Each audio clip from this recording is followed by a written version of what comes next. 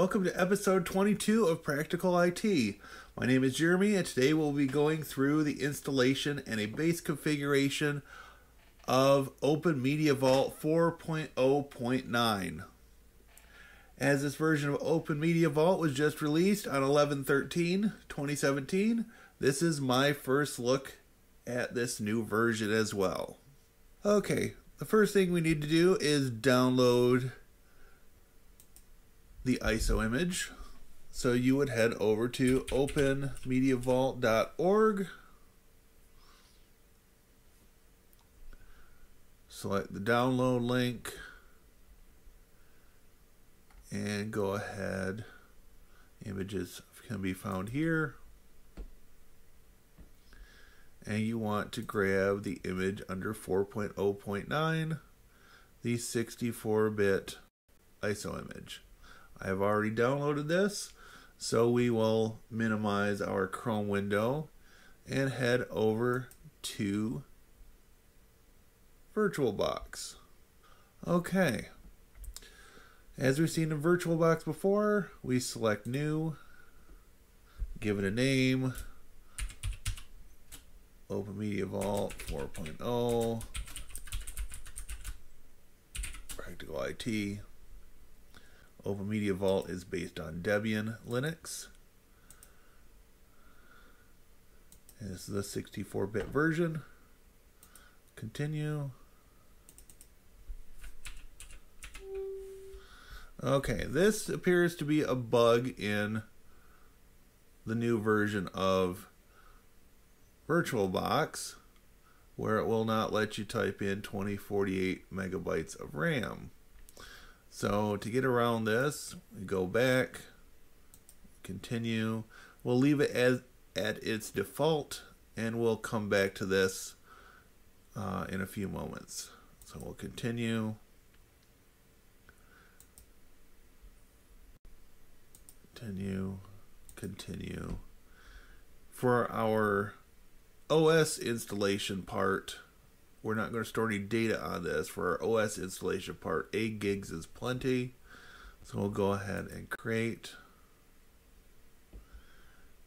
Alright, so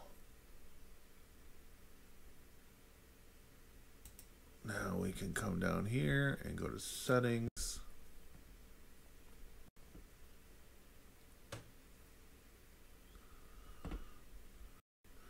And the first thing we want to do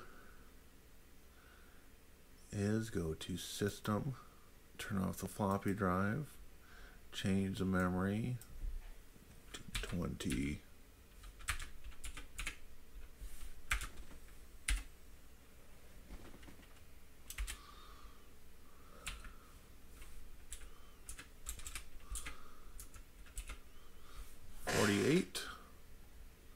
Can't seem to type this morning. Display we don't need to worry about because it's a web interface. Storage, we will come to our optical drive and we will select OpenMediaVault 4.0.9. Network, we want to change to bridged, and we should be ready to go.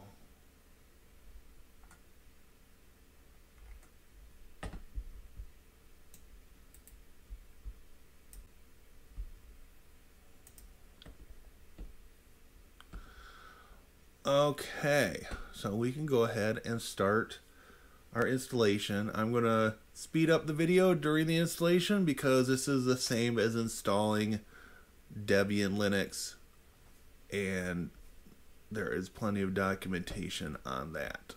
So I will come back when there are some OpenMediaVault specific pieces, and we will regroup at the end.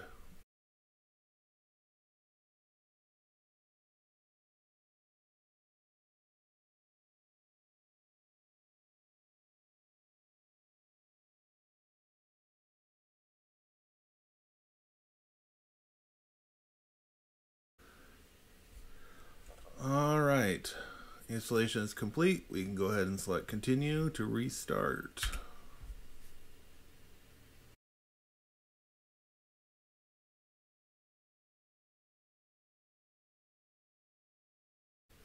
Alright, so we've got our OpenMediaVault system up and running. As you can see, there's no direct interface when it ends up booting.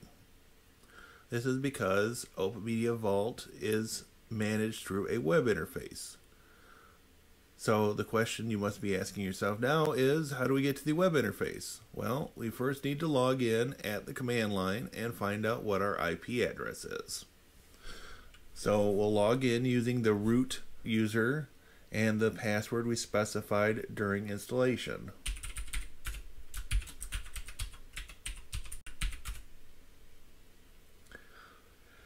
And the command to find the IP address is ipaddr show. And that tells us our IP address. It tells us that our IP address is 172.16.74.60. So we can go ahead and log out of the command line interface. Alright, we'll start in Google Chrome and we'll enter in our 172.16.74.60. And it'll give us a nice login page. The default credentials for OpenMediaVault are admin and OpenMediaVault.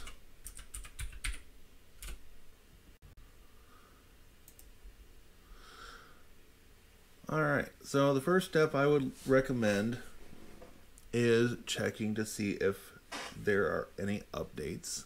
And we'd go under System and Update Management. And we can check for new updates.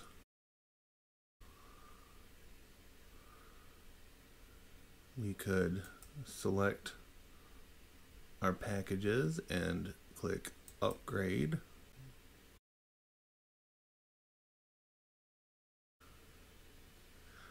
And we can click Done. And go ahead and reload.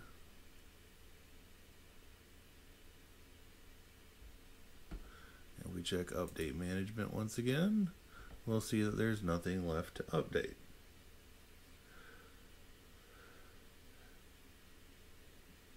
Now that we have installed the updates, we can go up here to the top right to the drop down box and we can shut down our OpenMediaVault. And the reason for this is because we have to head back to VirtualBox and do a little bit of additional setup work.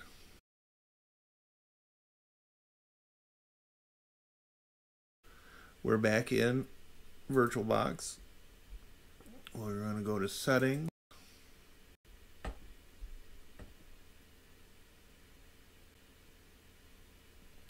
We're going to go to Storage. And as I mentioned before, currently we just have the disk where the OS part of OpenMediaVault is installed. We need to add some disks for storage. We would click on our SATA controller and we come down here and we click Add New Storage Attachment. Hard disk. Create new disk. Continue. Continue. We're going to call this just Store 1. And we'll make this 10 gigabytes. Create.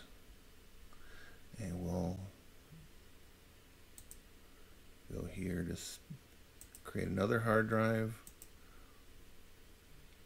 Continue, continue. Also 10.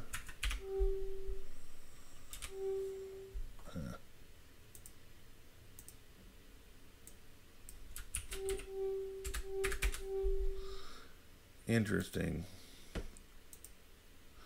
Apparently there are some bugs in this version of VirtualBox.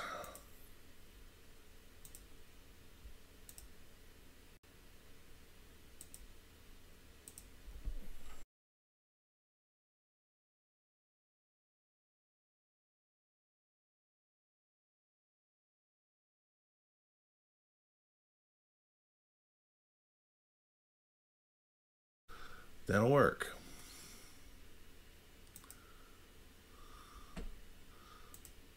So that's 10 gigabytes, and that's 10 gigabytes. And we'll say OK.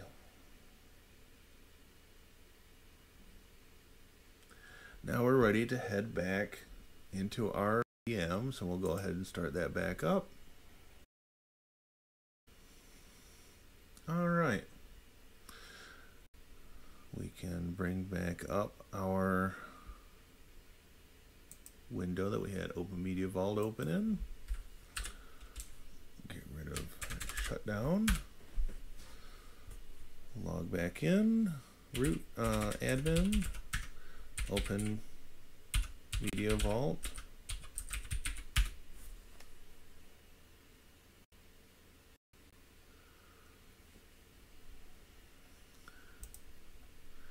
Alright, so after returning to our web interface, which we've just done, we need to add the disks so that we can use them for storing data.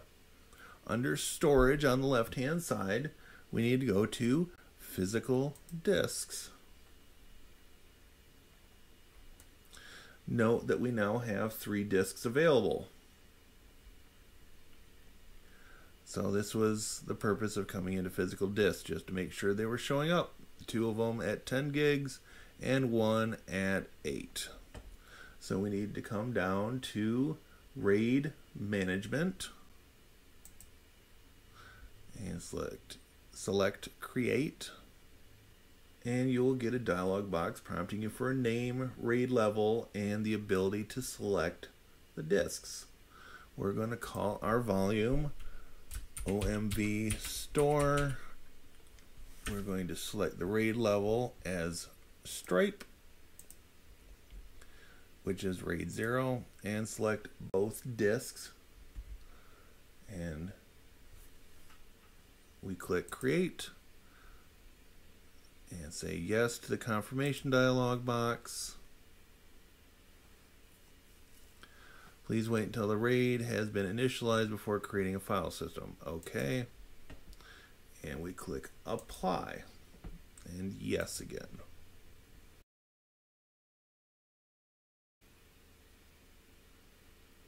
All right, still in storage on the left hand side, we would come down to file systems. And like we did in RAID management, we click create. So we want to select our RAID device, which is this guy right here. Give it a label. We're going to call it test store, and we can leave ext4 as the file system. Keep in mind that this is a Linux file system, but when our project is done, we won't have problems storing files from a Mac or Windows machine on our OpenMediaVault virtual machine. We will go ahead and keep the default of ext4. Click on OK. Click yes in the confirmation.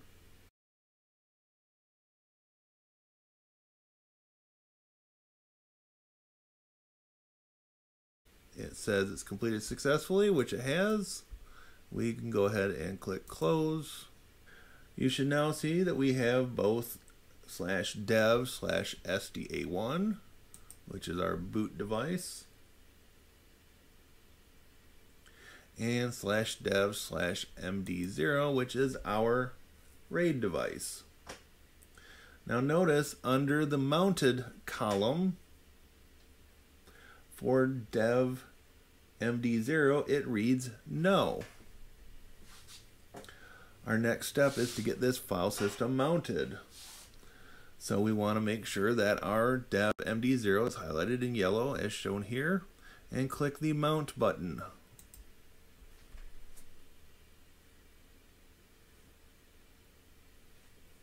And we'll have to click apply for that to take effect, and yes in the confirmation window.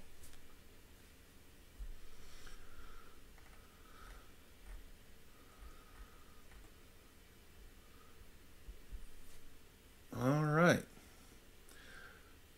To recap, we have installed the system. We added additional disks we created a RAID volume and mounted it. Are we ready to use the system yet? Well, no. Why? Because we haven't enabled any network protocols to access the storage volume, nor have we added any users or shared folders. These steps will happen in our next video.